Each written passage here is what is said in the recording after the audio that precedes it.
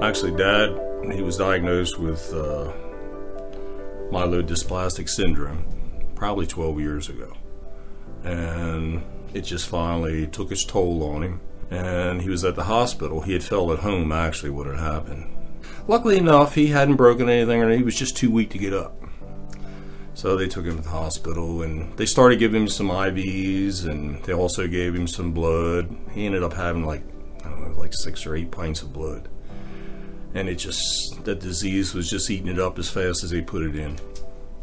So his doctor suggested, when there really anything else they could do, and he suggested to go ahead and bring him over to hospice. We told him that we were going to bring him to hospice. Of course, Dad being, in his 80s, and, as soon as you say hospice, okay, I'm going to die this week. I'm done. I'm finished.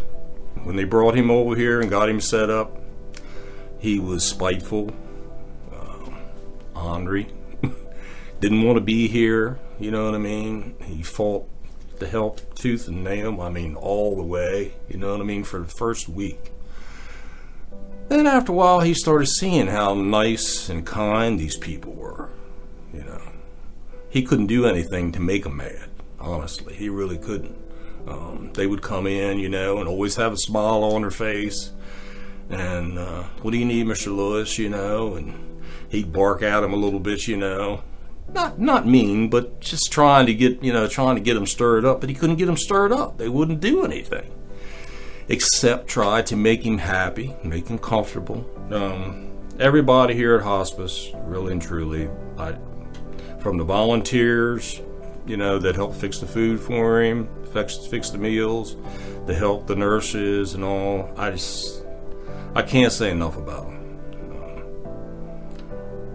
The main thing, once Dad got here, I'm going to say probably in about 6 weeks' time, they had nursed him back to where he was actually starting to get better.